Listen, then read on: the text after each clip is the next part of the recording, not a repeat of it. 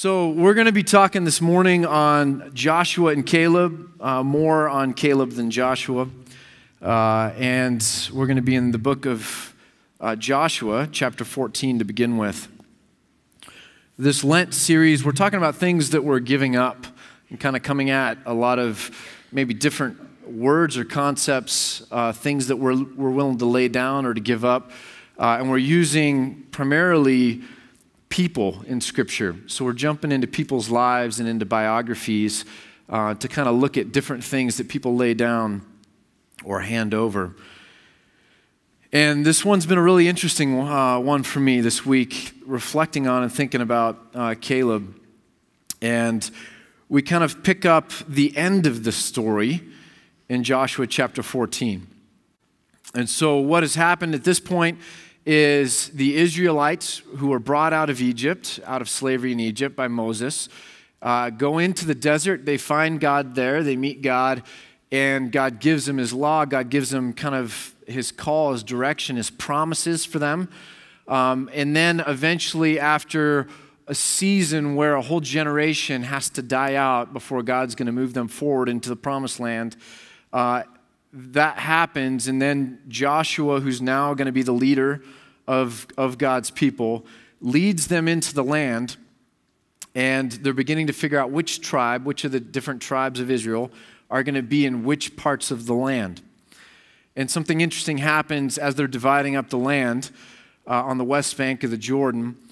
We get to chapter 14 here, and in verse 6 it says this: "Now the men of Judah approached Joshua at Gilgal, and Caleb, son of Jephunneh, the Kenizzite, said to him, 'You know what the Lord said to Moses, the man of God, at Kadesh Barnea about you and me. I was 40 years old when Moses, the servant of the Lord, sent me from Kadesh Barnea to explore the land. And I brought him back a report according to my convictions. But my brothers who went up with me made the hearts of the people melt with fear. I, however, followed the Lord my God wholeheartedly. So on that day Moses swore to me, the land on which your feet have walked will be your inheritance and that of your children forever, because you have followed the Lord my God wholeheartedly. Now then, just as the Lord promised, he has kept me alive for 45 years since the time that he said this to Moses, while Israel moved about in the desert. So here I am today, 85 years old, and I'm still as strong today as the day Moses sent me out. I'm just as vigorous to go out to battle now as I was then. Now give me this hill country that the Lord promised me that day. You yourself heard then that the Anakites were there, and their cities were large and fortified. But the Lord helping me, I will drive them out, just as he said.' And then Joshua blessed Caleb and gave him Hebron as his inheritance." That's a crazy story. It's a whole life story wrapped up into 2 paragraphs, really. And at the center of it is this idea of Caleb, a man of his convictions, and that those convictions led him to follow and to trust and to believe God wholeheartedly. And then it moves quickly to an 85-year-old man who is saying he's still as fervent, still as strong, still as passionate as he was in his youth. And you have to picture an 85-year-old with a sword. And I don't think you're getting the idea that this is going to be Russell Crowe in Gladiator or any other kind of war movie where you've got the perfect picture of a soldier or a warrior at the peak of his strength who can take on others in their youth, in their 20s and their 30s, and overcome them with physical strength. I don't think that's the picture of Caleb. I think it's a picture of an old man whose heart is still incredibly passionate and whose vision is still incredibly clear, and that person is saying his strength is there because nothing has changed in his heart or his relationship with God or his faith or his belief or his trust or his convictions from the time he was 40 till the time he's 85. I find that an amazing picture. Now, if we turn back, I want to start where the story began. So if we go back to Numbers chapter 13 is when the spies went into the land of Canaan.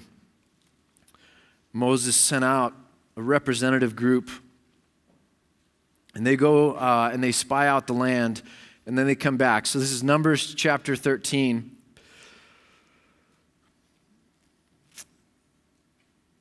And starting in verse 26, it says this: Now they came back to Moses and Aaron and to the whole Israelite community at Kadesh in the desert of Paran. There they reported to them and to the whole assembly, and they showed them the fruit of the land. They gave Moses this account: We went into the land to which you sent us, and it does flow with milk and honey, and here is the fruit. But the people who live there are powerful, and the cities are fortified and very large.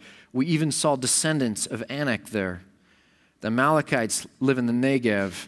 The Hittites, Jebusites, and Amorites live in the hill country. And the Canaanites live near the sea along the Jordan. Then Caleb silenced the people before Moses and said, We should go up and take possession of the land, for we can certainly do it. But the men who had gone up with him said, We can't attack those people. They are stronger than we are. And they spread among the Israelites a bad report about the land that they had explored. And they said that the land we explored devours those living in it. And all the people we saw were of great size. So fear overcomes the people. The people rebel then because of the fear, listening to these reports. And so if you jump down to chapter 14, verse 24, we see this. In verse 23, we see the punishment that not one of them, not one of these people will ever see the land that I promised on oath to their forefathers.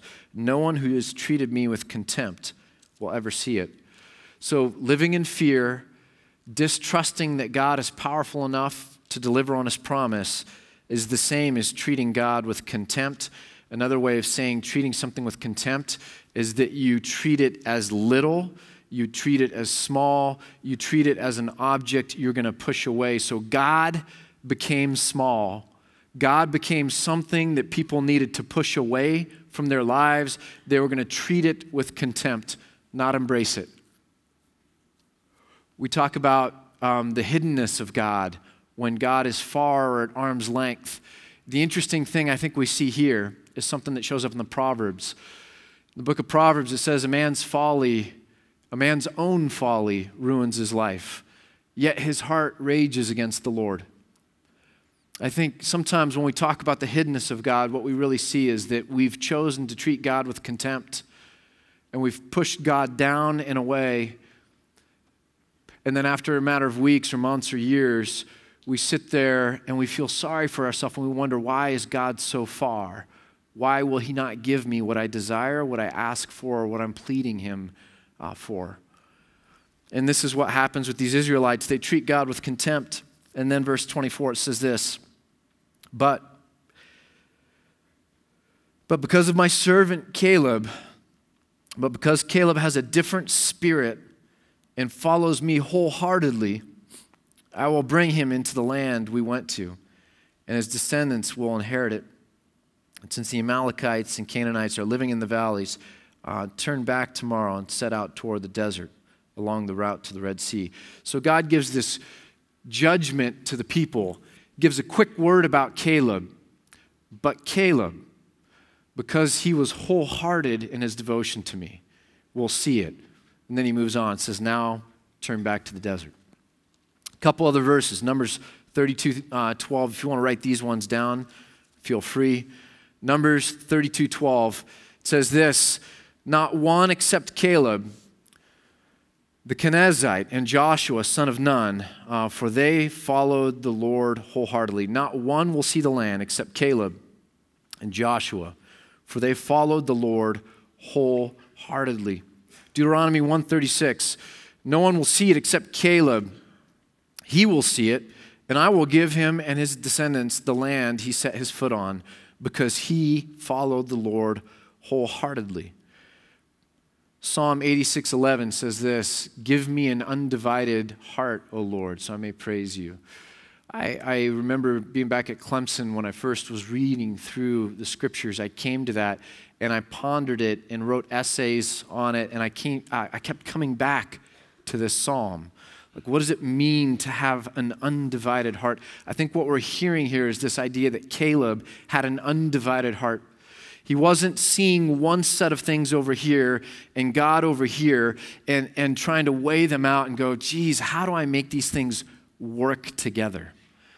How do I create a cosmic win-win where I'm the architect of how it's all going to work? I'm the one who's going to impose my will, understanding what God's will is and kind of what I see over here that seems to make sense or looks desirable. And I'm going to try and mesh these two into one really good life plan. That's a divided heart. Caleb didn't have a divided heart. So he was wholehearted in his devotion to God. He saw only God's will. He saw only a big God that he wanted near in his life. He knew only that to keep God near and to serve a really big God, it meant that he had to live by faith. That it wasn't his eyes that saw big people or scary things or the numbers not being on his side, but he saw only God and knew only yes and knew only kind of passion and conviction that whatever God says to do is the right thing to do. Whatever God says to do is what I want to do. Wherever God is going to go is where I'm going to be found. That this is where Caleb was, not trying to kind of orchestrate or mesh or lace these things together. I kind of get what you're saying, God, but what if we revise that to include this? What if we revise it to take some of the scary elements out? What if we just tiptoe around the edges? What if we just go make peace with those people and we still get to the land, but we do it on kind of different terms? What if?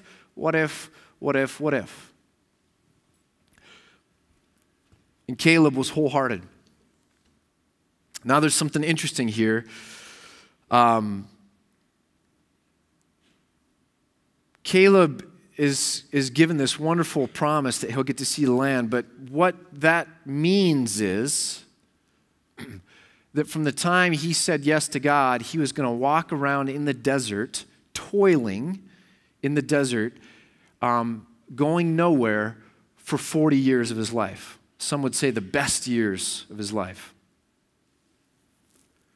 Or 45, actually, I think is what he said. So 45 years from the time he's 40 till he's 85. This wonderful promise of God. Caleb, I got good news for you. You're going to see the land. What that actually means is, Caleb, you get to walk around for 45 years, watching everyone die, doing nothing, going nowhere, accomplishing nothing, building nothing, growing nothing, and then when everyone you know dies, guess what? You get to see the promised land. And I started asking myself this week, how would we take that life plan that God just gave to Caleb? How would we see that? I started thinking about it by generations. I don't mean to stereotype, I can always talk about my own generation. No one gets mad at me. Whenever I talk about someone else's generation, it seems like everyone gets mad at me. But if we take just the dominant stereotypes for you Gen Xers, 45 years of building nothing, accumulating nothing, growing no generational wealth or no legacy that you'd be able to pass on. And that, I'm talking for the best years of your life, the dominant part of your life, up until the last couple of years before you die. Gen Xers, that's your plan. That's God's will for your life if we're going to put you in this story. Are you okay with that? Can you be wholehearted with that? Can you be joyful about that? Can you get excited about that? I'm sorry, boomers. I'm talking about boomers. Gen Xers, that's me. This story's not about you. You know, you don't even get a book of the Bible named after you. You get to go into the land, but you're going to still have to fight your way in, and then you're going to die. But before that, you're going to spend the bulk of your life, the biggest part of your life, in a prison. You're going to be trapped in the desert. You're not going to get to experience pleasure. You're not going to get the fruit of the vine.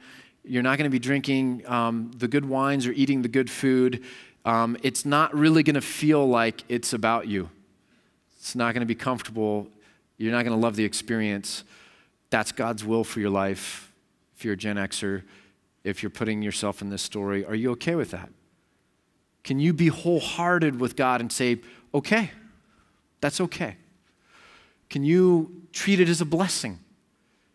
Can you stay faithful? Or after a year or two, are you going to look to get out of that somehow and go, there's got to be a better way. I'm going to sneak out of the desert. I got some long-lost relatives in Egypt. I'm going to go somewhere else where I can be back in control of my life and make sure that when I come to die, I didn't waste all these years. God is going to waste my life in the desert. You millennials, or Gen Y / millennials, I don't know. How does this feel? You're not going to get to share it with anyone. No, I'm dead serious. When you get to go into the land, you've lived your whole life for this. This has been your vision, your goal, your dream, that you'd be able to walk into the land, take possession of this land, and kind of put roots down for you and your tribe. But by the time you get there, all of the people you respected are dead. Yeah, there's younger people, right? But not your people. Not the people whose opinions you really cared about. You don't get to take a picture as you're going into the land and share it with people. No one's going to see it or like it. No one's going to know. You don't even get the camaraderie of those people that were your peers that you lived most of your life with, being there at your table when you celebrate the first feast in that land. You're going to be alone, in many respects, alone. You watch those movies, that wonderful, wonderful, well-made drama.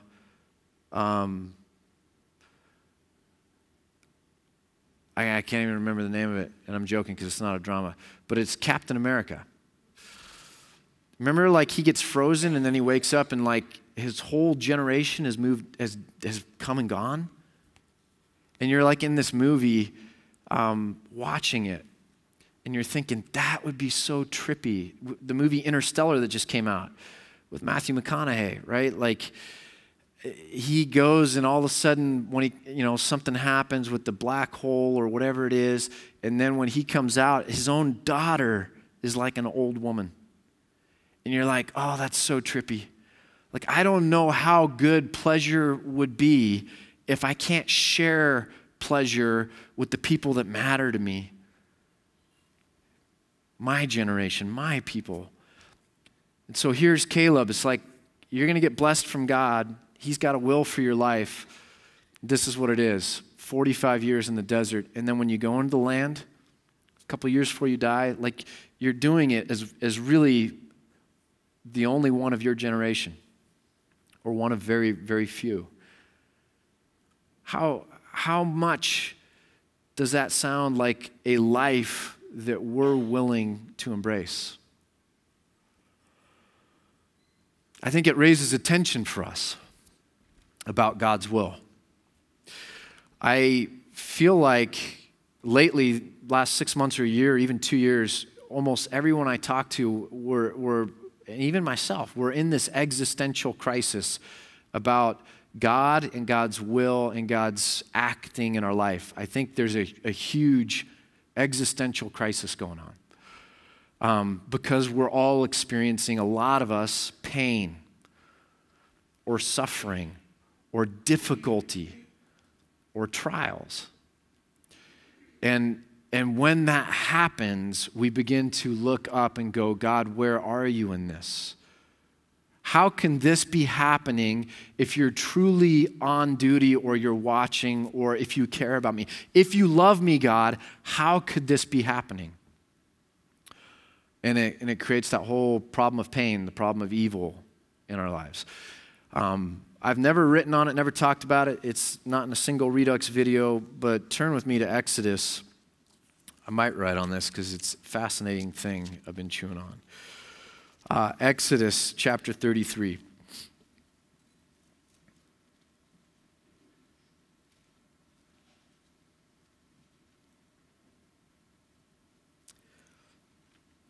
Exodus chapter 33, this is Moses and God. This is the story of Moses and kind of that relationship.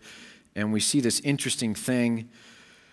And God promises that his presence will go with Moses and the people, and that I will give them rest. And then Moses says in verse 15, so Exodus 33, verse 15, if your presence does not go with us, do not send us up from here. How will anyone know that you are pleased with me and that your people, that you are pleased with me and with your people unless you go with us? What else will distinguish me and your people from all the other people on the face of the earth? And the Lord says to Moses, I will do the very thing you have asked, because I am pleased with you, and I know you by name. Then Moses said, now show me your glory. So there's this big thing. It shows up in the book of Hebrews that Moses is the one who saw God face to face, or that God, the one that encountered God directly. But listen to the next verse, verse 19. Moses says, now show me your glory, verse 19. And the Lord said, I will cause all my goodness to pass in front of you, and I will proclaim my name, the Lord, in your presence. Moses says, show me your glory, meaning come out from wherever you are, let me see, let me experience who you are, show me your glory. God says, I will cause my goodness to pass in front of you. Think about that for a second. Moses says, show me. God doesn't say, here I am. God doesn't say, here's my arm, here's my foot, here's my head, whatever it is. Turn yourself about. He says, here comes all my goodness. It's going to pass in front of you. What I've been chewing on with this is it's a really fascinating thing that to God, his presence, the reality of God, the manifestation of God, the closeness or intimacy with God is indistinguishable from goodness. God is good. To see God is to see goodness. If you're going to catch a glimpse of God, you're going to catch a glimpse of goodness. And so I think what happens is when we don't see goodness in our life, I think we know this deep down. This is in our hardwiring. We're the children of the Most High. We understand this somehow. And so when we are looking at life and we don't see goodness, we therefore conclude what? God isn't here. God must be far. I'm alone. I'm alone with all of this, and it's too much for me to carry. Look at the other way we can see this. Jeremiah, if you turn to the book of Jeremiah, chapter 12 of Jeremiah.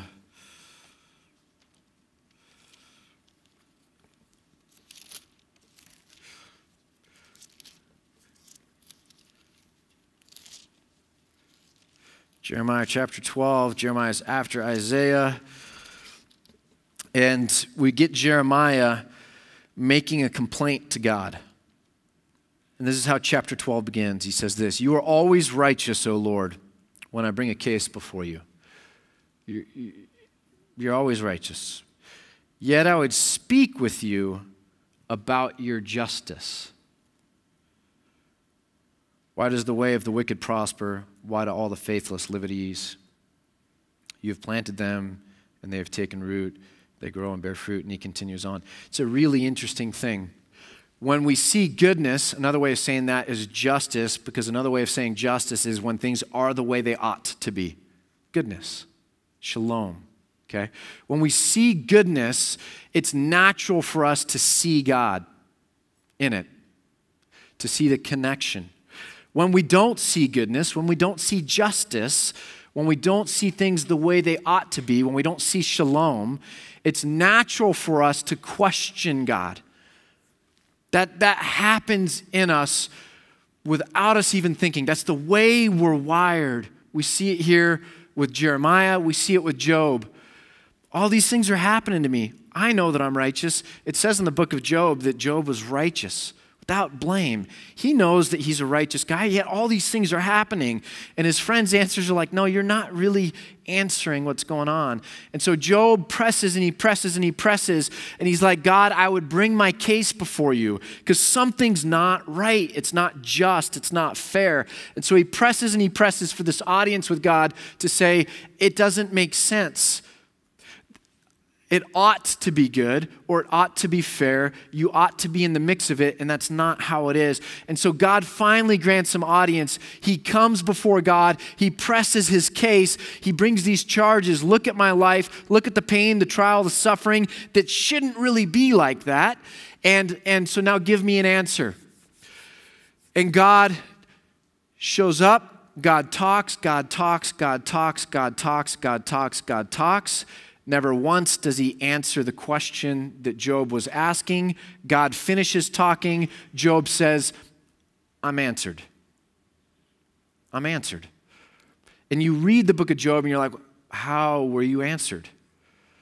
God didn't explain the why of your suffering, but what God did do was he showed up.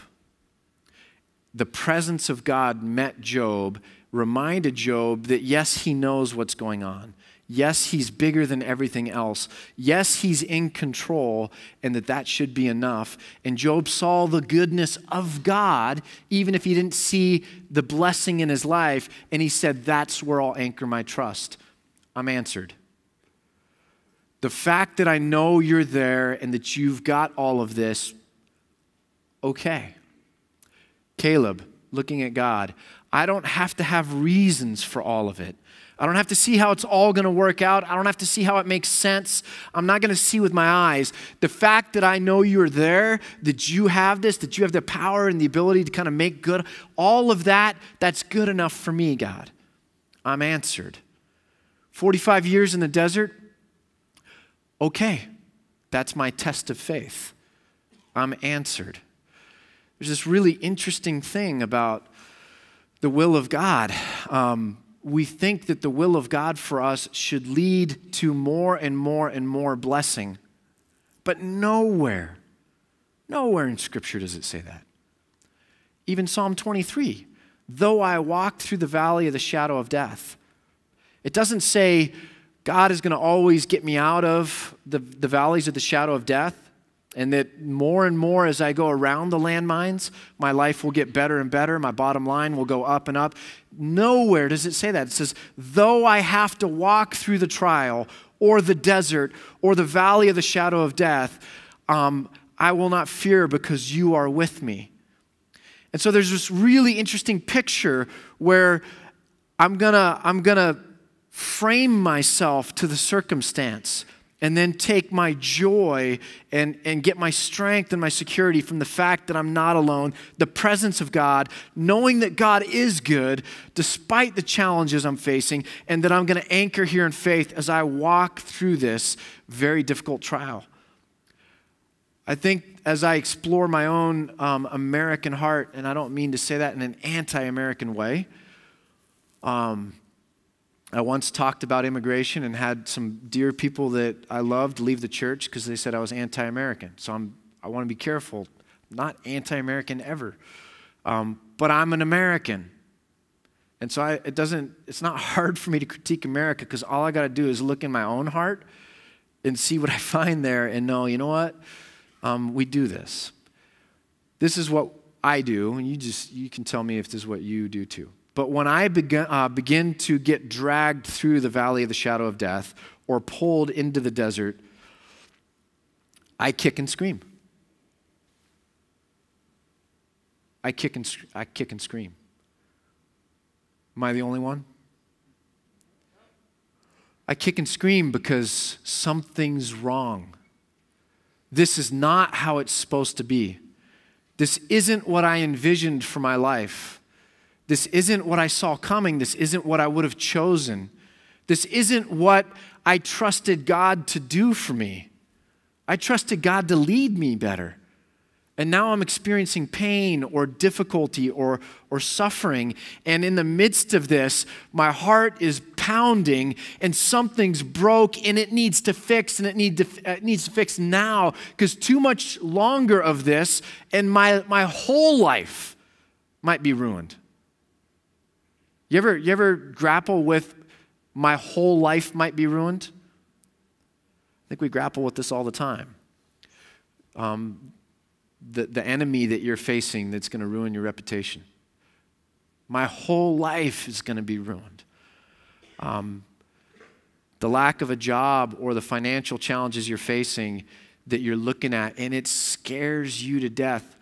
My whole life is hanging in the balance. In other words, the life I envisioned, the way I saw this going, my kid going off the deep end, becoming someone I didn't want them to become. I see where it's going, and if that happens, all of my dreams for what life was gonna look like for me as a grandparent with my kids, my extended family, it might be ruined. And so as we begin to go through these challenges, we kick and we scream, and that's natural, but there's a point to where we have to say, if this is your will, God, I will trust in you. I will face these, and I'll begin to walk through it, trusting in you, looking to you for your presence or a degree of comfort that I know you know, and that you are with me. And I'll continue to go through that. The phrase wait on the Lord is something that's rich, that's through all of Scripture. Wait on the Lord. Wait on the Lord. If I were to sit down and write a book for a God right now, I'm going to sit down and write a book. This is the book that's going to tell you about the God of the universe. I wouldn't put the phrase wait on the Lord in there. Would you? It wouldn't come to my mind. He's big, he's powerful, this is what he's going to do, it's what you should do. Wait on the Lord is a phrase that God put in the Bible. When God speaks and you get those, thus saith the Lord, God says, those who wait on the Lord, or no one has seen any other God who takes care of those who wait on him. This is a phrase that God put in Scripture for us because this is the way it's going to work. And so our experience begins to show us that we have to wait on the Lord, that we have to be patient and persevere, that it's foggy, that walking by faith means I don't know how it's going to all resolve. I don't even know where it's going. I don't even know anything, yet I trust. I'll walk by faith. I mean, picture it. Close your eyes and picture groping. That's what faith looks like. And there's a whole lot of ways I can open up my eyes and try and figure my way out of it apart from what I know that God has told me to do or revealed to me how I should live. But he says, no, in the midst of the worst that might ruin your life, you still trust. You hold your convictions and you trust wholeheartedly. How does that happen? It means you have to be willing to lay down your expectations. You have to be willing to lay down your dreams and your expectations and say, God, all of it is in your hands. And now I'll follow you. You don't get to hold on to any, I will follow God, but this has to be a part of my life picture. You don't get to do that. I don't get to do that. And so if you really got alone and we're really praying with God and we really realize what this means to live wholeheartedly, it means that we have to take all of life and be willing to give it to God, not knowing where it's going to go and knowing that for some of it, it might not go the way we thought. Now that creates a huge crisis or moment of faith. Am I really willing to trust God with all of it?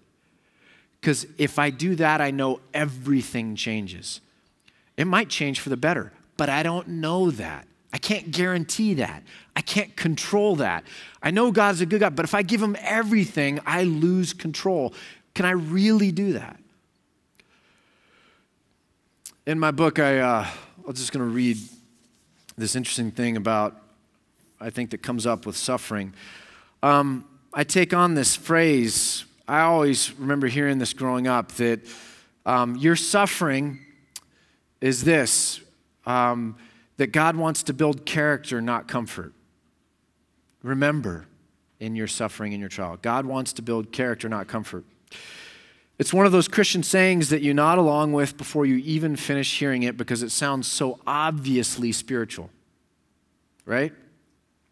But the idea that suffering exists to bring me character rather than comfort is flawed, as it still articulates a self-centered way of understanding the reality of daily life. Even the suffering and resultant character is ultimately focused on me and about me. I'm still the hero of the story, and the suffering only makes sense if it helps me to grow. If it has a purpose of serving my interess, then suffering's okay. The desert served no purpose for Caleb. Do you understand that? It served no purpose. It's not about Caleb. Caleb didn't make it about Caleb.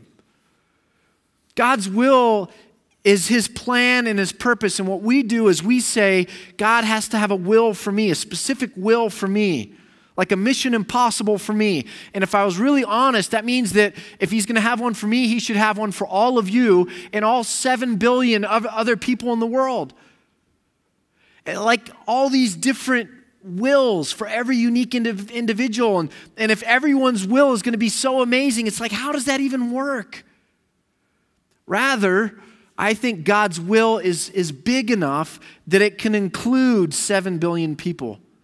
God is going to lead his people into the promised land. And through those people, through the nation of Israel that came from Abraham, he's going to reveal himself and his future Messiah and bring blessing to the world and bring all people back to himself. He's going to show us love and grace ultimately through his plan that he's doing that includes moving all of these folk out of the desert and into that land. Where does Caleb fit in that? By the way, Caleb, because you trusted me, come to the front of the line. I want you to see this, and you and I get to share this, even if all your friends are dead. You and I get to see this, and we get to rejoice in this, and we get to be together in this as you realize that my will is something you get to take part in. Why does God allow suffering in your life? I don't know. What I do know is that God's will is big enough for you to serve it with your life. I know that your DNA and genetics are making your body different than you'd hoped it would be as you grew older. I know that a lot of us are really struggling financially or with jobs. I know that people aren't treating you the way that you wish they would. I know that you're really afraid of the future because there's some really scary realities, the kind that keep you up at night and give you ulcers. I know that. That's the messiness of life. But I know that in that mess, we can find the joy of the Lord as we seek to serve His will with our life. And that when we're willing to do that wholeheartedly, it might not look like what we dreamed of. But instead of kicking and screaming for 45 years because not everything is going my way, I get to walk with the Lord and maybe, just maybe, love a few people along the way and make the world a better place and know the joy of being the kind of person, even in my trials, that God would have me be. When I gave Tamara a ring, I had to sell all my baseball cards to give Tamara a ring. And if I'm honest, I'd tell you I still had to take money from my dad. Tamara's not here, I can say that. But sold all my baseball cards. I had to bring her a ring. I think she really liked the ring. When I'm giving her the ring, it's easy for her to say, isn't this great? I'm on board with this. If I were to be in a wheelchair, if I were to be dying, if I were to lose my mind, if I were to be something else, and I'm giving her something different, her true commitment to me would be shown by her saying, even when this is what you're bringing to me, I'm still committed to you. I still love you. This is still where I'm going to take my life and go with things. Does that make sense? It's easy for us to jump up and down and sing Chris Tomlin songs when God is blessing everything you touch. But when everything is going to hell and you say, I still choose you, God. I'm still going to trust you with my life. This pain is real, and I know you know it's real, but I'm going to still follow this thing through. That's commitment. That's worship. So, in conclusion, are you willing to lay down your expectations? Are you willing to drop what's in your hands and believe that there's something bigger for you to hold on to? Are you really willing to believe the gospel, the good news that says the joy of the Lord can be your strength? That it's not anything that you would go after or design or fashion, that would be your strength, your ultimate comfort or security, but it's the joy of the Lord, the presence of the Lord, that God is good even in the midst of your pains, that like Job, when you understand that you can follow Him. Is how we deal with our suffering something we're willing to make a part of our worship? What you're going through today, your insecurities, your fears, how you're seeing the future, how you're seeing other people, are you willing, instead of kicking and screaming, to look and to say, God, I offer this to you as my act of worship? Of course I want it to go away. Of course I'd rather you take this out of my hands and put something better in my hands. But I'm going to follow you regardless. This is my act of worship. It's you, not your blessings, that I worship. And that's the question for me. Are we really willing to take God on God's terms, or to have God serve our terms? Father, I pray for myself and my little shred of belief, my little shred of faith, that you would take it, that you might grow it. Help my unbelief, Lord. I pray for all of us as a church that's having to go through this grand transition as the church in America is changing so radically. And we're beginning to realize that we can't be holding on to notions of theology or scripture that aren't necessarily true, that were cultural, that were handed on to us as a kind of a cultural, syncretistic form of faith or Christian belief. And as we're going through all this, we're beginning to realize that some of that was wrong, is wrong, and that has to shed. And that in its place, we have to hold on to truth and follow you in truth and understand that your will and us serving it is at the heart of Scripture, rather than us deriving our own will or vision and then always putting you in the servant role to our own ends. That's got to change, Father, and it's hard for me. I know it's hard for all of us. I pray that you would gently walk with us as we try to find you truly. Thank you for sending your Son, that as we continue to stumble, there is grace and grace and grace upon grace. We love you. In Jesus' name, amen.